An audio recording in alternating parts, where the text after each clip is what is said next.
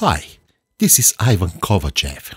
In this video, I'm going to present the new VEP MULTI instance update. The Mac OS X and Windows installers add several new folders which offer Cubase and Logic VST and AU3 orchestral templates specially designed for VEP MULTI instance system.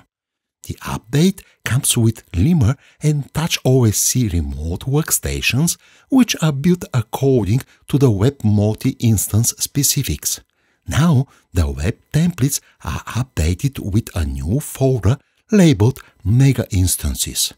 The Mega Instance templates offer thousands of MIDI channels and numerous Kontakt instruments with a DAW direct A, B, C, and D ports access, which is not possible in normal conditions. For example, the P8 template comes with 128 Kontakt instances set to VEP plugin ports 1 to 8, which allows you to use up to 8,192 MIDI channels per VEP instance. The template name P prefix indicates the number of VEP plugin ports used in that preset, and the K prefix indicates the number of Kontakt instances used in that VEP instance template. Let's have a look at the P8 Mega template. Note, all Kontakt instances are organized into folders according to the VEP plugin port number assignment. All Kontakt instances packed into P1 folder are set to VEP port number 1 and assigned to MIDI channel all. You can use the folder Enable/Disable button to unload or load all Kontakt instances simultaneously. You can load tons of Kontakt libraries in your template and enable a folder or given Kontakt instances whenever you need them. It is recommended to keep your VEP instance very optimized just by using 16 or 32 Kontakt instances, for example. Let's say you have two folders of 32 Kontakts and you want to add more Kontakt VEP port folders. In this example, I'll use the merge project function to add more Kontakt instances. Here, I'll uncheck all folder boxes. Finally, I'll check only the P3 and P4 folders to import them into my current project.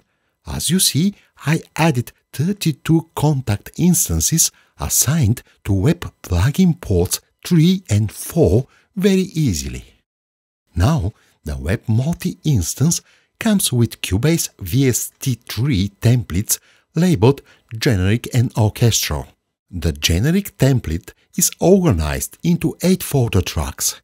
Each folder track contains up to 128 MIDI tracks which feed a given VEP instance.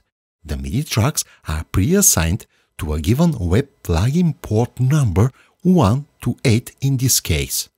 The virtual instrument channels in the mixer use generic names such as VEP1, VEP2, etc., so you can rename them according to the instrument types loaded into the Vienna Ensemble Pro instances. The orchestral template is organized into 8 VEP instances such as winds, brass, percussion, etc. The MIDI tracks of each VEP plugin port number use a custom color and are pre-assigned to the correspondent VEP instance plugin port number. All you have to do is to load correspondent instruments in the Vienna Pro instances and load the AG expression maps starting templates into the Cubase MIDI tracks. Here, you only have to replace the empty name symbols with correspondent articulation names. Logic AU3 templates are professionally made by using environment multi-instruments which don't lock the solo and mute buttons.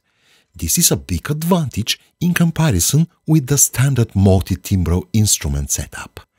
Each orchestral section offers up to 8 VEP ports, 128 input MIDI tracks, and up to 8,192 Kontakt MIDI channels available per VEP instance.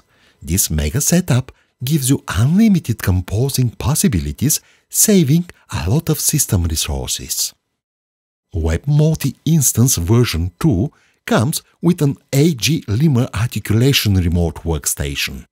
The articulation buttons display default names according to the provided logic and Cubase articulation maps. You can change the empty symbols in the articulation names very easily. For example, users who own AG Articulation Editor can teleport the custom articulation names very quickly. Those of you who don't own AG Articulation Editor can select the AG import script of a given Limmer interface, expand the scripter editor, and type custom articulation names there. This method saves a lot of time because you don't have to select each button and type two names for its on and off status. Finally, you have to click the script editor gray background and run the script. The AG Limmer workstation comes with user settings for each layout interface. The articulation button's output definition is set to program change by default. For example, you can change that setting to Note key switches or to any other definition listed in this menu here. The Control Change Fader Assignments dialog allows you to set a custom controller number for each mixer fader directly in your iPad. You can also change the fader's vertical zoom level of each layout very easily. I'll create an example mixer scene to show you the copy-paste mixer scenes and controller assignments procedure. After you press the copy button, all fader values, custom labels and controller assignments are stored into a temporary clipboard. Now you can switch to any layout preset and paste the clipboard there. The Paste dialog offers a selective pasting where you can choose what to paste in the target layout preset. You can use the global MIDI channel assignment fader to change the layout output channel of all buttons and faders in one go. The Touch OSC workstation comes with 25 pages where all articulation button names correspond to the default VEP MULTI instance templates, Cubase expression maps, and logic articulation sets. The Limmer and Touch OSC articulation buttons output is set to program change by default, so you can record the remote program messages directly in any digital audio workstation or use the provided VEP MULTI instance program switching templates. You have to load any of the provided expression maps template and press Set the Remote Keys button. After that, you have to switch to Program Change Messages remote mode. Done! The key switch remote mapping is converted into Program Remote 1. Let's load this demo expression map and try the Touch OSC remote.